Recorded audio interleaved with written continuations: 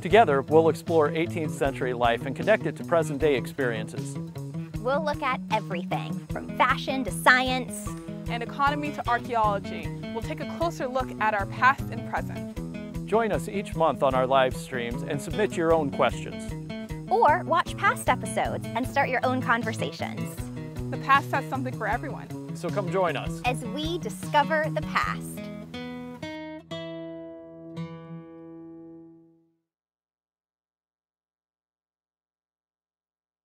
Would you like to be a part of CW Kids Ask next school year? Send us your question and it could be answered in a brand new video. We're collecting questions about the colonial economy, daily life, the Williamsburg community, and the American Revolution. Email us at cwkidsask@cwf.org and watch for your question to be answered by Colonial Williamsburg.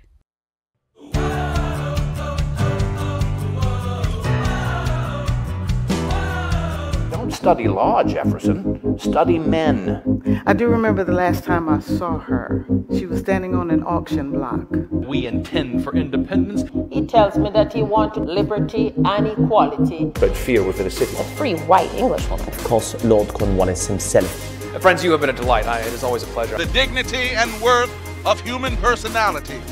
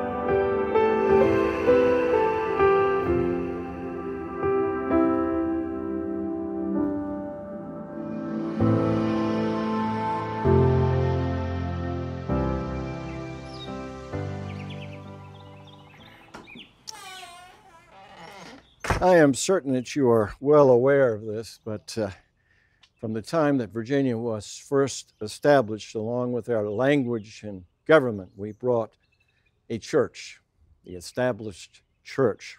The Act of Toleration. Well, that was passed in 1689 under William and Mary. Dissenters could not hold public office, had none of the civil capacities of other British subjects, and yet they were taxed to pay the establishment church. Our family was very much involved in that, laying the foundation for the established church here in Virginia, a connection between government and church. But by the 1740s, there were converts inspired by the emotional revivalism of awakening preachers such as George Whitefield and Jonathan Edwards. They were known as New Lights, and those who formed into churches known as the Separate Baptists. Separate Baptists, who denied the authority of government to have any say whatsoever in Virginia. They believed that they were commissioned to preach not by government, no, but rather by God Himself. Now, the first of those here in Virginia were the Marshalls, Daniel and Martha, Martha's brother Shubal Stearns. They migrated south to North Carolina, formed the first Baptist church there in 1755, Sandy Grove. They built the church before they built their homes. As for my own part, I was awakened to my lost condition under the preaching of the Reverend David Thomas in 1764. And my brothers and I were also inspired by Colonel Samuel Harris. He encouraged us to hold meetings, and we did so in my tobacco barn. So the Baptists, the Separate Baptists, preached wherever they could, mostly with permission, but sometimes without permission. Many illiterate, yet illumined by wisdom from above, undismayed by the terrific hosts of Satan, backed by the strong arm of civil government. Broad is the road that leads to... And men of the established church took issue with that. And Baptist preachers, separate Baptists, began to be arrested. Not so much for not getting a license, but much more so for disturbing the peace for their gatherings. And they found themselves being put in prison. But that did not... Counselor Carter. Elijah Craig. May I offer you the hand? It's good to see you, sir.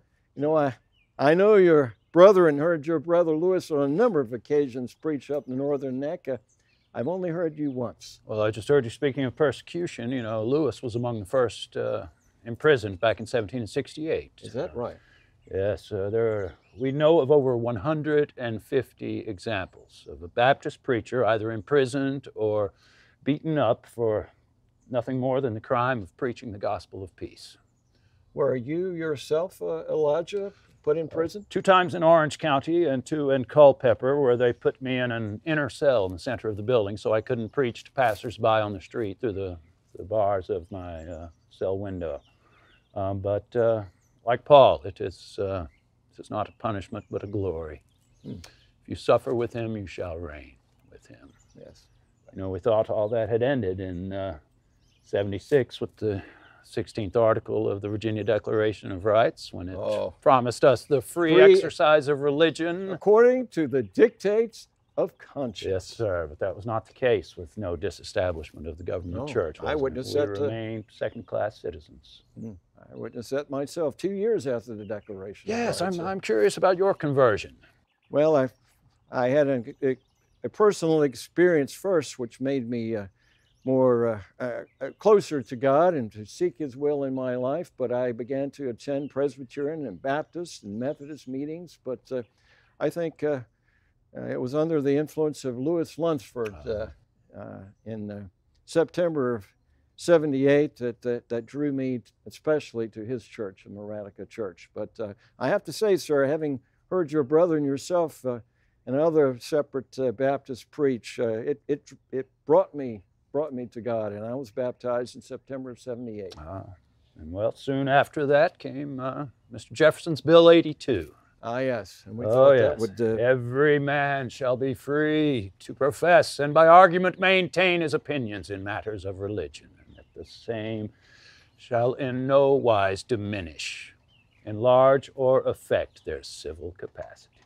Unfortunately, the government of Virginia didn't see fit to pass that bill. It was too much disestablishment. Yes, I suppose for them it was a threat. And then, of course, Mr. Henry offered his general assessment, religious taxation to the denomination of your choice. Yes, well, Mr. Henry can't be faulted for that. I think he had the best interest of religion in mind, but that was still establishment of church.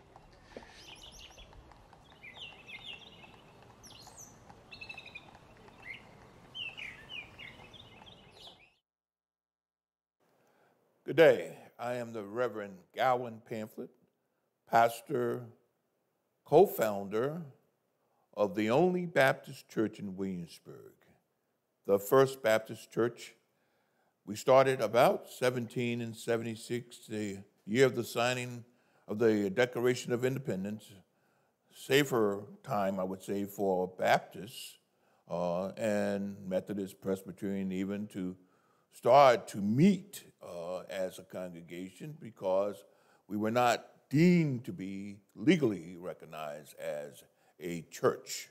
The only church in Virginia, and of course 9 of the colonies, would be the Church of England. But thank God, I believe through the planting of the seeds of the fires of the Great Awakening, starting in about 1730, and those 3 preachers, the Reverend George Whitefield, the Reverend John Wesley, Charles Wesley, those that planted those seeds of the First Great Awakening, those fires burn, and I mean burn all through 13 colonies. And through those, from 1730 I believe until 1776. Those fires burned us right into the war, to declare war against the mother country, against Great Britain. And I think a lot of the reason is not only because of the tea in Boston's Harbor or even taxes on many, many different goods, but I believe because of religious freedom. Religious freedom is something we did not have before 1776. Many denominations were not able to practice their teachings and become, as you would say, church, because the state church would not allow that. The state government would not allow that. But thank God, Jubilee, Jubilee. In this year of our Lord, 1786, we are now having statues of freedom and religion. Oh, Brother hey, Gowan Pamphlet. I cannot believe my eyes. That was Colonel Robert Carter III. Good to see you. And look who's with me here. Elijah Craig, Reverend. Pleasure to see you. Good seeing you today. Especially considering all we have transcended really to arrive at this momentous occasion. Insightful so eyes. Insightful so eyes. Shall we sit? Yes. Gentlemen. It's a bit dangerous as a layman sitting between two renowned Baptist preachers. I'm liable to get a double dose of the Holy Spirit today.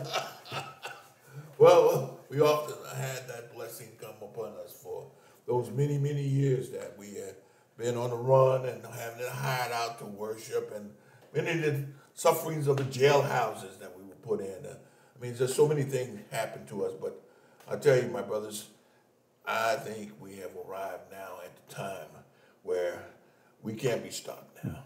None of us.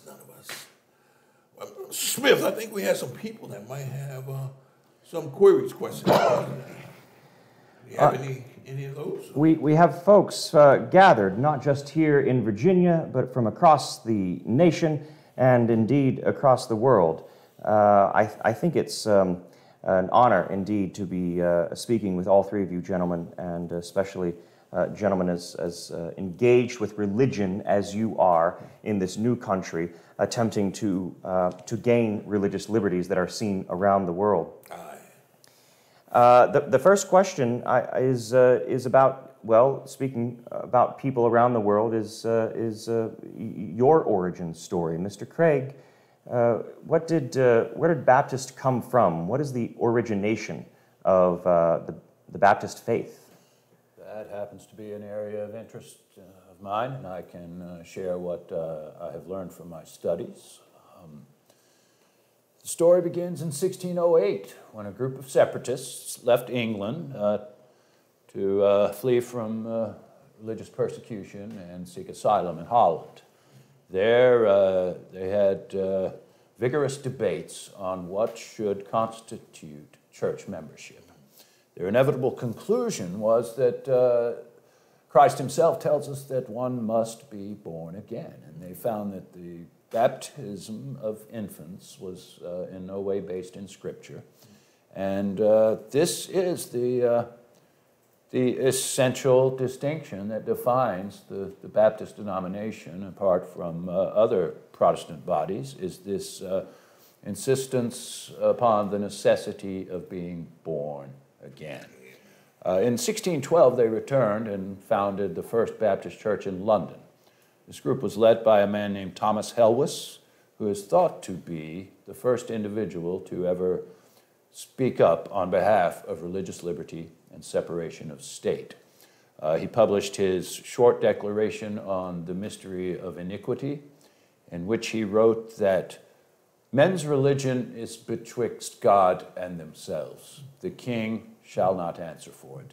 Neither may the king judge between God and man. And for those words, Mr. Helwys spent the rest of his life behind bars.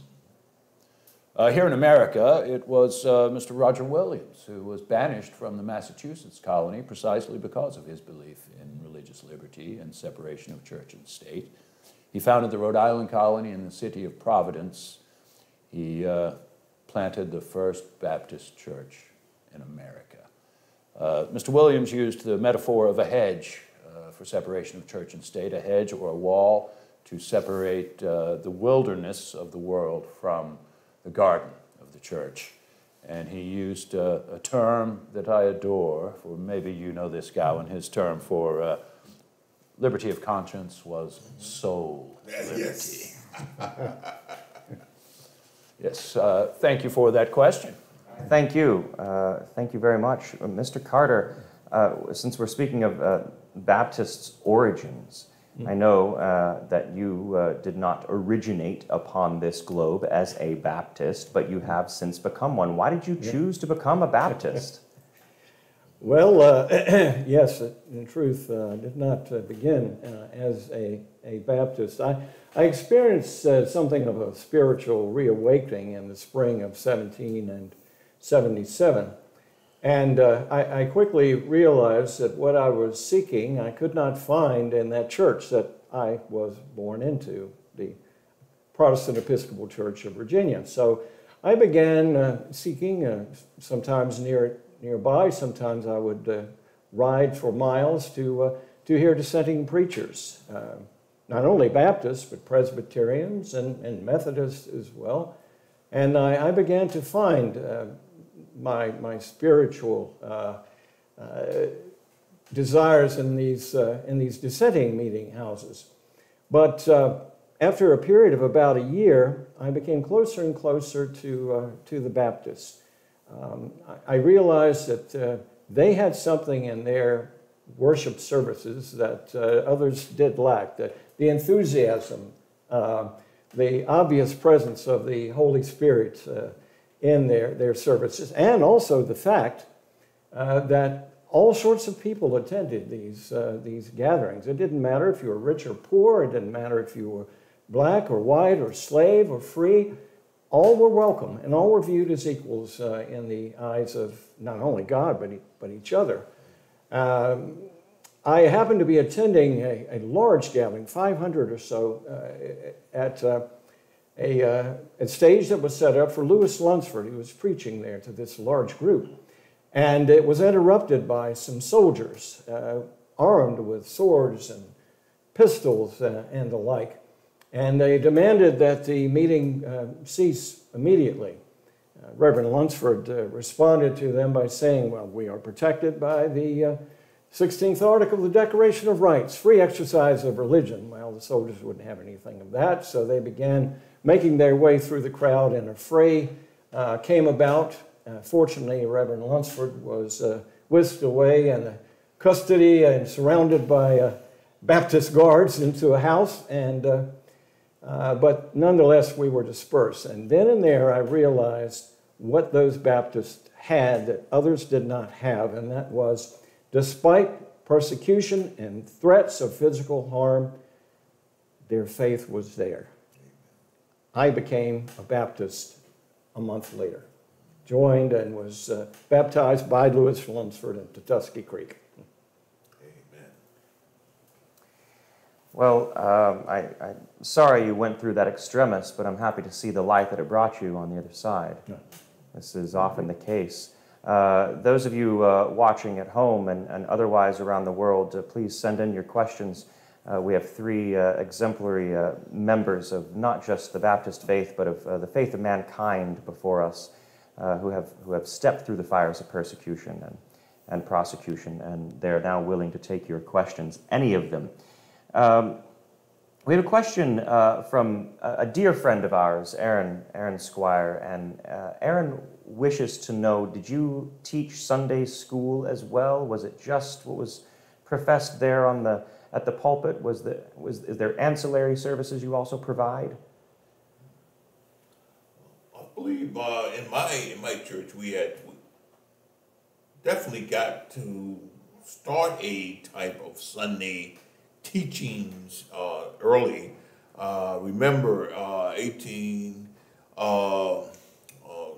century, we make sure that the Baptists have services that last 12 hours on Sunday. Start early on Sunday morning, and we don't finish until the sun goes down on that Sunday. So I think the whole 12 hours is a time of school or Bible teaching.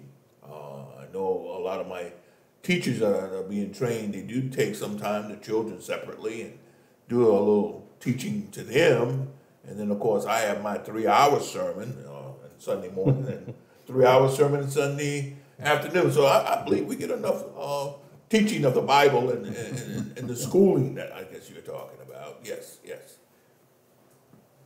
No, we have been speaking a lot about the Baptist faith, but we would be remiss to speak of this new age of even stepping beyond toleration towards freedom for religion without talking about other Christians or even non-Christians. Kay wants to know, were there non-Christians in Williamsburg? And if so, have you met them? How are they treated? Are they given the same freedoms as you? Non-Christians. I would point out Dr. De Seguera at the public hospital is a Jewish man. And I would think that no matter where one goes in the world, there are always atheists not far away. And it's important to note that we were struggling for their liberty as well as our own. True. Neither should a non-believer be forced to pay taxes to a government church. True. I believe it's not many, of course, when the Church of England was in power and religious power through at least 11 to 13 colonies, even in Pennsylvania, Rhode Island. Most people were required of the Church of England to attend church. Oh, yes. Of that colony by law. And so you wouldn't find a lot that weren't Christianized or baptized into that Church of England. But now, since we've had now the passing now the Virginia Statute of Religious Freedom, and then now the right for you to choose your own denomination, there might be some that might not take up Christianity. They might take other religions. Certainly. I mean, that might be a change we might see before our very eyes now we hadn't seen before. True. Yeah.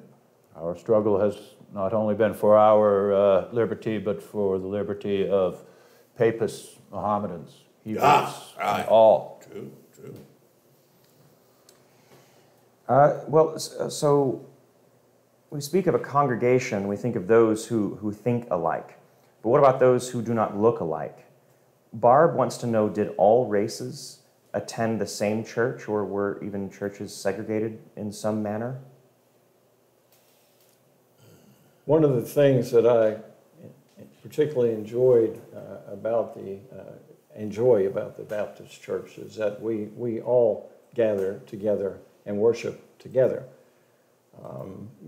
Whether you own property like myself, or whether you are a tenant farmer, whether you are black, white, even slaves, in our church, I'm pleased to say, we worship together, we sing together, we commune together.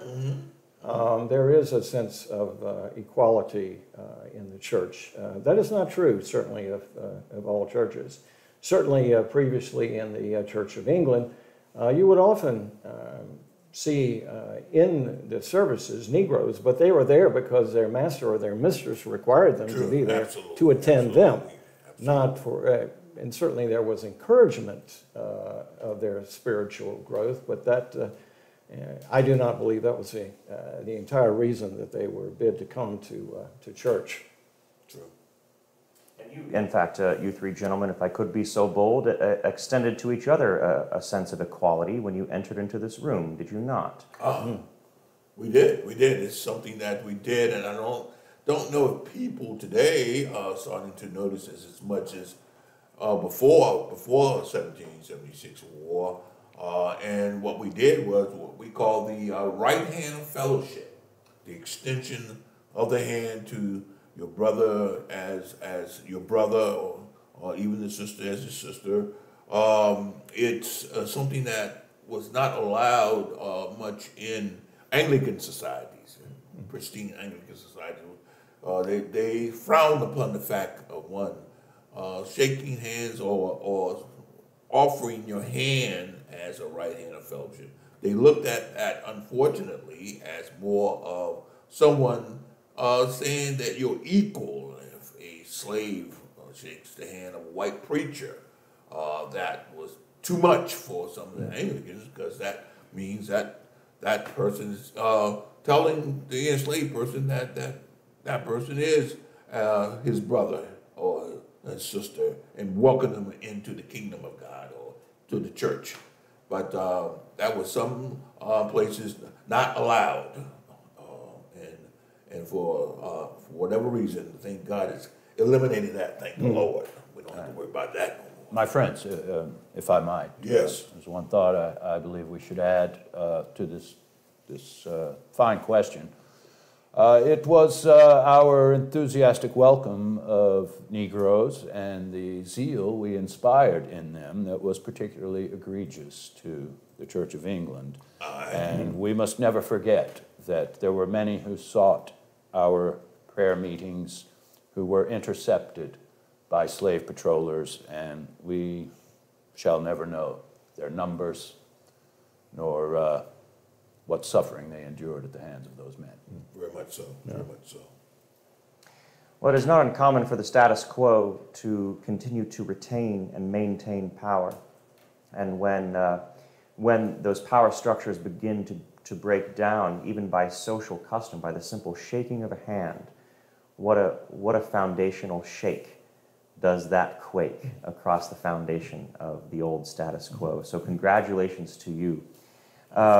Speaking of status quo, what has been and what might be, Catherine wants to know, specifically of you, Reverend Pamphlet, did your mistress share in your religious opinions? Catherine, you're quite intuitive. In fact, I wouldn't be able to be ordained as a Baptist preacher or have my church now, First Baptist Church now in Williamsburg, if I hadn't had the blessings of my owner and my mistress of the King's Arms Tavern.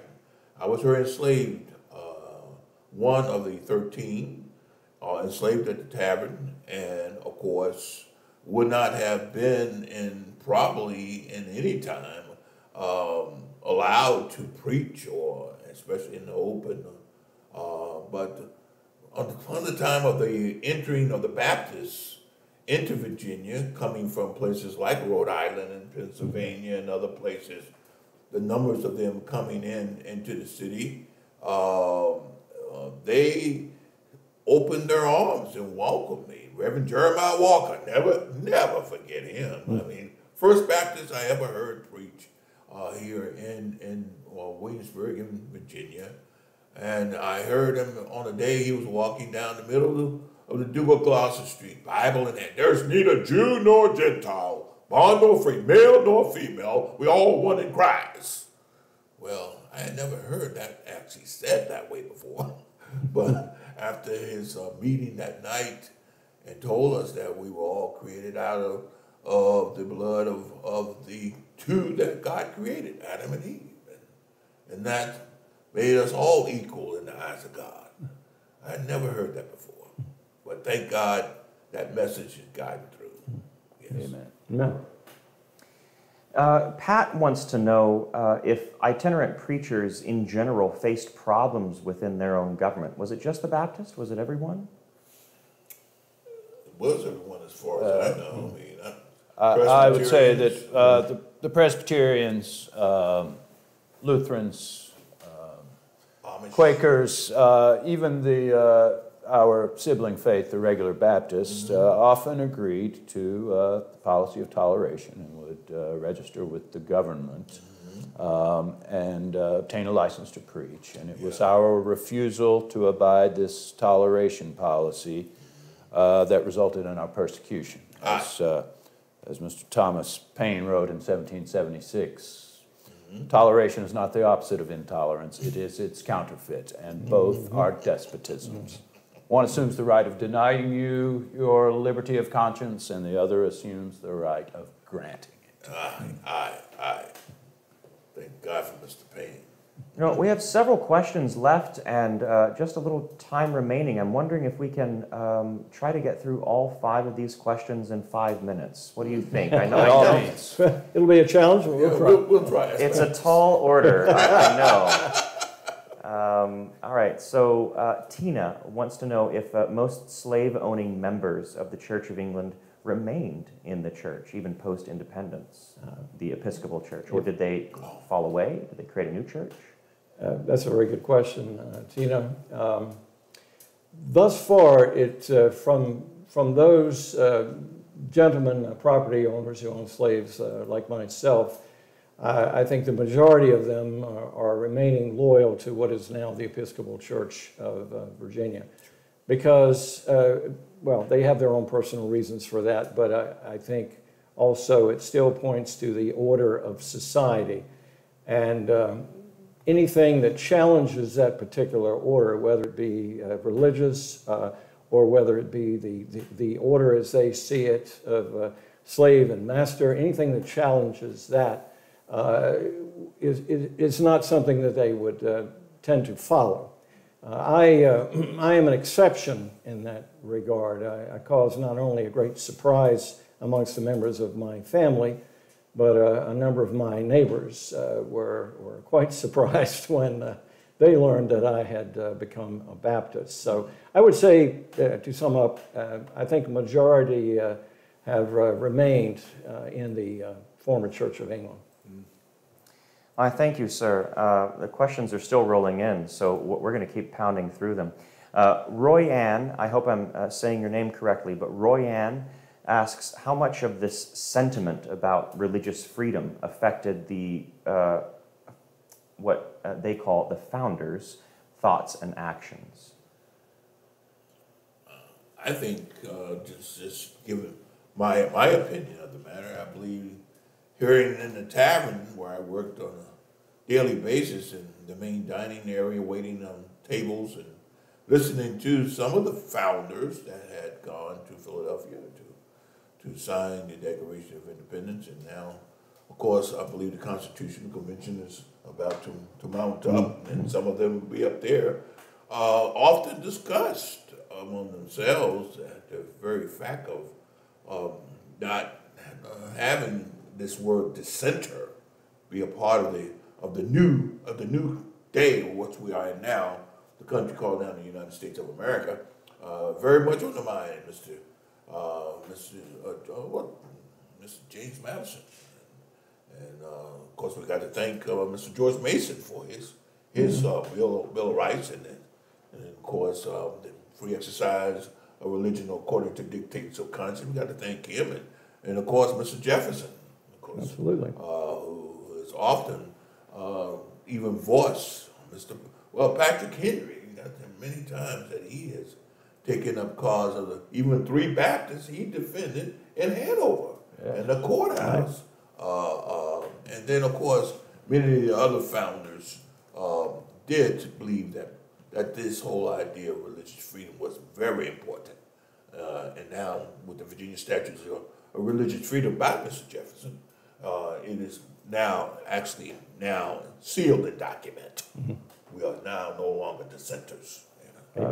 I believe history will show that the American Revolution began long before the first shots were fired in the Revolutionary War. I understand Mr. Jefferson said as early as 1771 that the polity of our congregation, the way that each congregation is a little republic, could be used to govern the North American colonies, which of course are now free and independent states.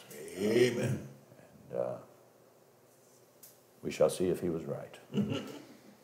Well, we have speaking of that polity, we have a question from Tina, which I think applies to that.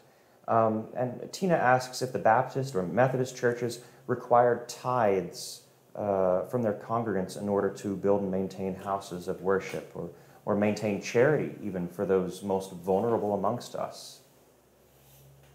Absolutely. I can even speak for myself. Now, my congregation now, half of the congregation are enslaved people. Most of the free people in my congregation is able to pay the tithe to the church, to my church, the Baptist church. But the enslaved people really don't have the ready money sometimes to pay the tithe. But I've devised a plan how to take care of that. And that basically is that all of the enslaved people in my congregation are very talented with some skilled trade. And I have devised a plan that if they can use that skill of that trade or whatever gift they have of talent to help others within the church and the community, that will be going to paying their tithe. So paying the tithe with the talent, and then it takes care, also taking care of the needs of the church and the community. We have time for a sort of a final question for each of you, which I think is going to be profound in especially understanding not just where we have been, but the totality of this thing as we take it forward in this current generation, this weight that we bear. We'll start with you, Mr. Craig. Now that you've established religious freedom for you, your people, how do you look back at those years of persecution? Well, our movement was born into a Virginia that groaned under the tyranny of a rigorous religious intolerance. Yes. And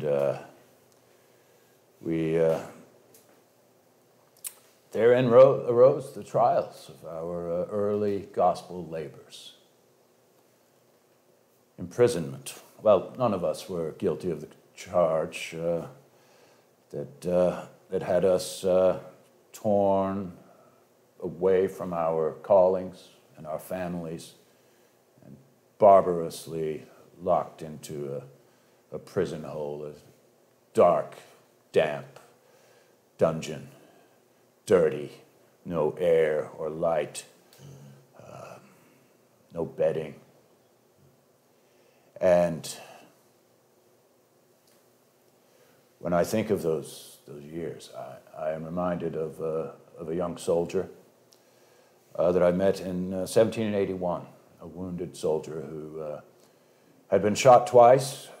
He had been involved in a skirmish, and when the smoke finally cleared, he found himself lost and alone. And the young man was able to think clearly enough to know which direction he should begin walking in. And though he bled from 2 musket ball holes in his body, he was able to walk a distance of several miles back to his regiment where he received medical treatment. And the young man revealed to me that as a boy, he was beaten by his father severely and regularly. This young man was of the firm belief that the beatings he endured as a child saved his life that day on the battlefield due to the high tolerance for pain that it had given him. And I believe our story is like this young man's, a tale of the strength and resilience of the human spirit that was so grossly underestimated by the strong arm of the law which tormented us. For they thought they were shutting us in when in reality they were opening us out. And our confinement led to our enlargement. As a lawyer who defended me in Culpeper County in 1772 said, these Baptists are like chamomile. The more you stomp on them, the faster they grow. So I look back with the sentiments of Paul, that it is not a punishment but a glory to be locked into a dungeon for the sake of our divine master. And if you suffer with him, you shall reign with him. Amen. In those times of imprisonment, I comforted myself with the thought that if the devil is leaving you alone and minding his own business, you must be doing something that is pleasing to him. Thanks for that question. All right, well said. You see why I became a Baptist. Amen, amen, amen, amen. Well, our God is not so weak that he needs a government to prop him up. Mr. Carter, speaking of government and God, what is wrong with the government encouraging or propping up any religion? One might think from first glance at that question, what is wrong with the government encouraging religion? It would be difficult to say anything would be wrong with it. However, Indeed, there is, as we have discovered. When the former Church of England was being challenged, there were alternatives put forth. The assessment bill by Mr. Henry, in fact, when rather than tithes from government going to the Church of England, that you could choose which church you wanted your monies to go to, or just go to any religious teachers whatsoever. And at first glance, again, that looks innocent. And certainly Mr. Henry should be praised for his intentions in that regard. But herein and therein is what lies the difficulty. If government is supporting religion, even all churches, all religions, they do so by monies, by tax monies. If they collect those monies and support those religions, then those churches become accountable to who? Not themselves, not to themselves as individuals, but rather they're accountable to the government.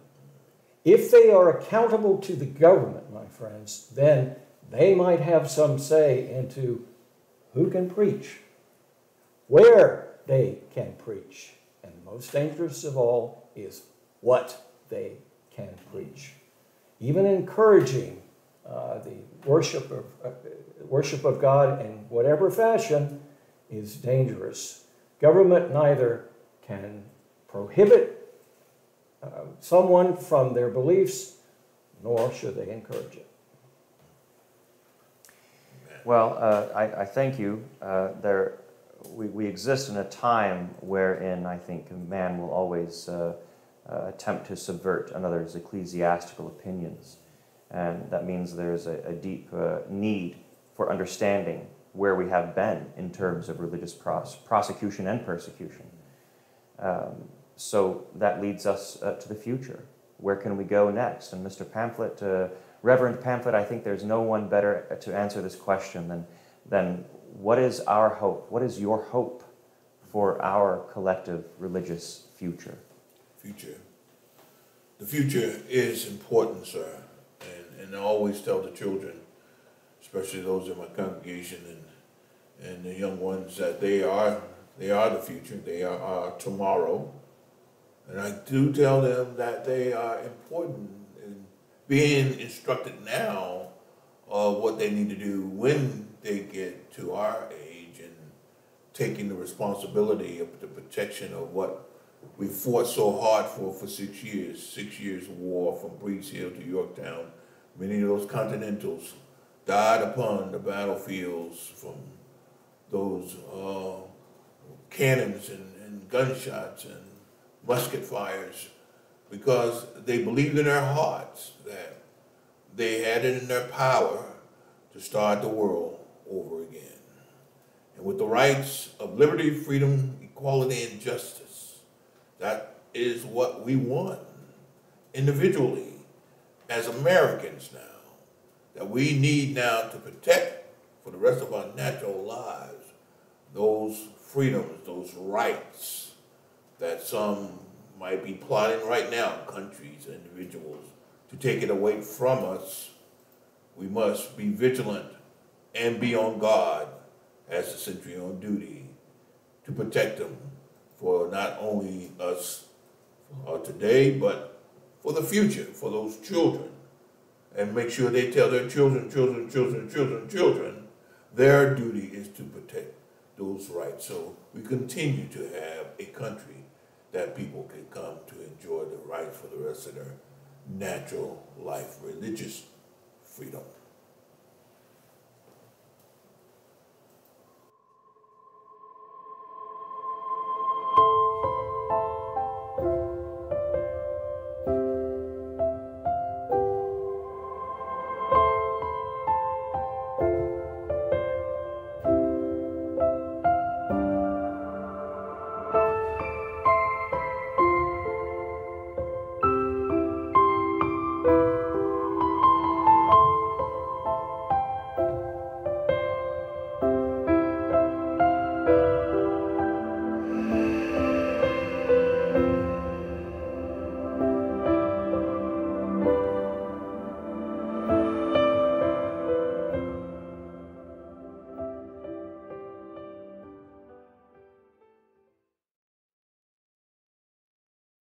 This project was funded in part by a generous grant from the National Endowment for the Humanities.